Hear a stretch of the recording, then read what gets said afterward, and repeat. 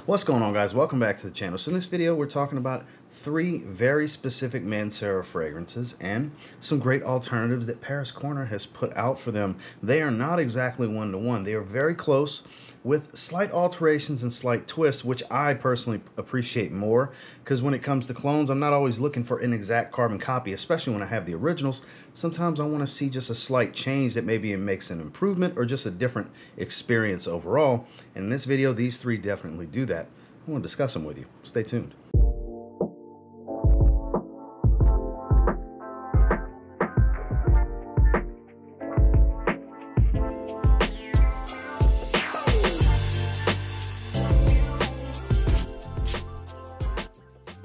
So before we dive into talking about all three of them, all three came from Aroma Concepts. At one stage or another, I did get all three of them sent to me by them.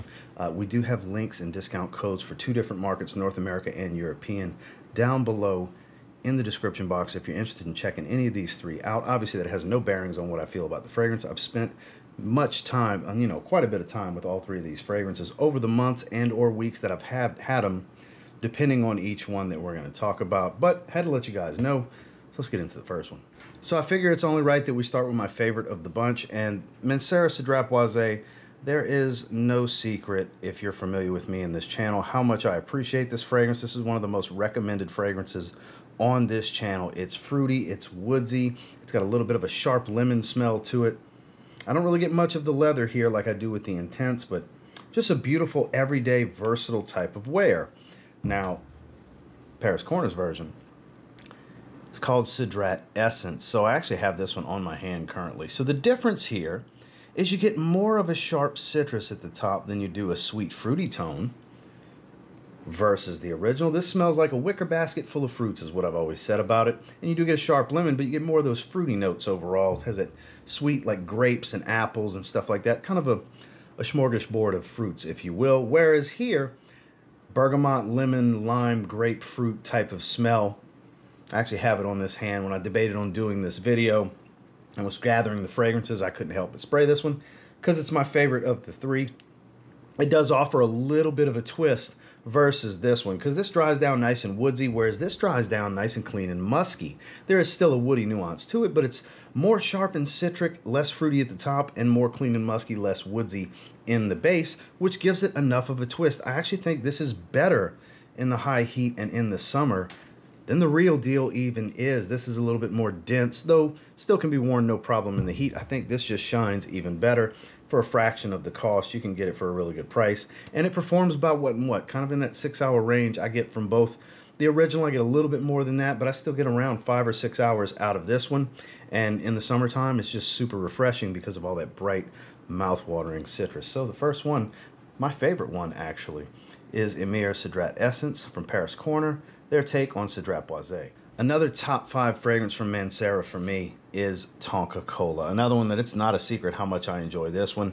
It is a cherry coke, bright spice that kind of acts as a bit of a carbonation to me. That's just how I've always interpreted it. Powdery and sweet. This is just a magnet. It draws people in. Super charismatic scent profile. Absolutely stunning. Powerhouse monster of a fragrance. Paris Corner's version is called Cherry Cola. Fitting, right? It's supposed to smell like a cherry coke, which Tonka Cola very much does.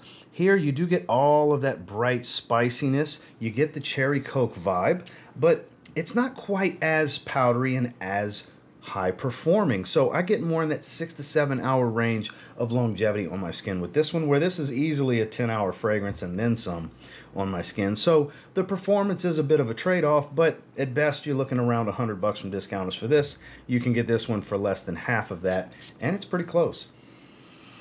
I just wore it last week. I've been spending some time with it recently, and instead of doing a full review on just the one, I figured I'd cover the three that I have in this range all in the same video, because this is some good stuff, guys. Now, do I think it's exactly as good as the original? Not quite. The original still is better, whereas with Cedrat Essence, I actually enjoy having both of them. I wear them in different scenarios. Whereas this, I would just pick one or the other. If you're on a budget, you will get a very similar experience here. Like I said, bright and spicy, heavy cinnamon type of tone, powdery tonka bean sweetness. The cherry is a slightly sour cherry smell, not so much sweet and juicy, but more on the sour side of things, at least on my skin, with that, you know, beautiful Coca-Cola type of smell to it.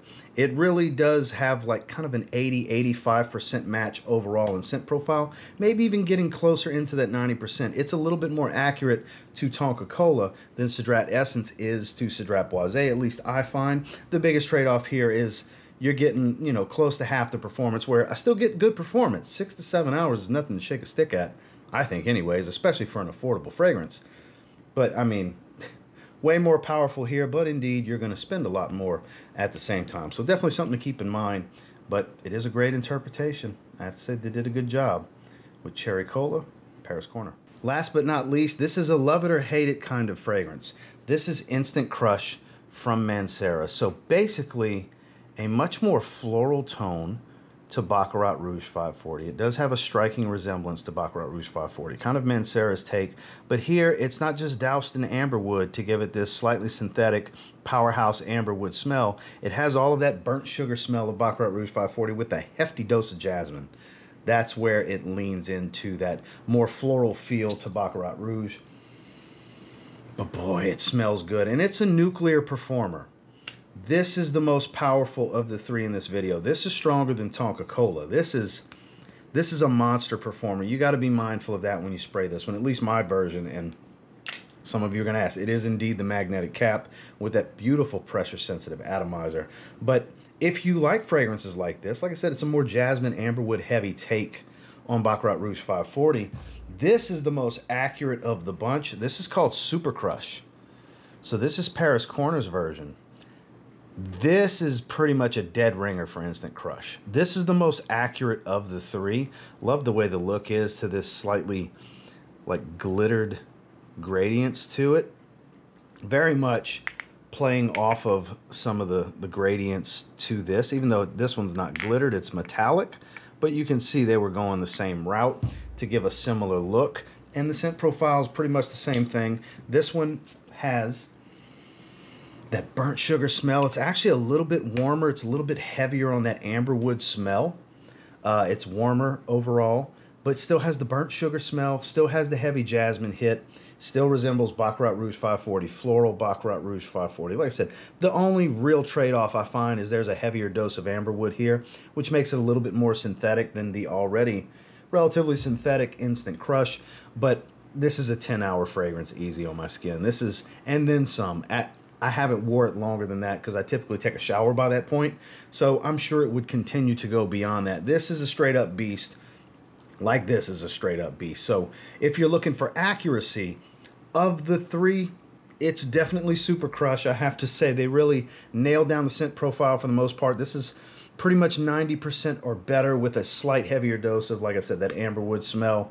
But you gotta like florals. That's what it comes down to. If you like Instant Crush, you will absolutely like Super Crush, in my opinion. And again, it's less than half the price from down below in the link. So it's definitely worth checking out if you're looking for Instant Crush on a budget. Look no further, because Super Crush, they got you covered with this one. Well, that's the three that I wanted to discuss with you guys today. Thank you again, Aroma Concepts, for having sent these over. I appreciate you guys. Like I said, if you're interested in checking these out, you can definitely grab them with the link and discount code down below.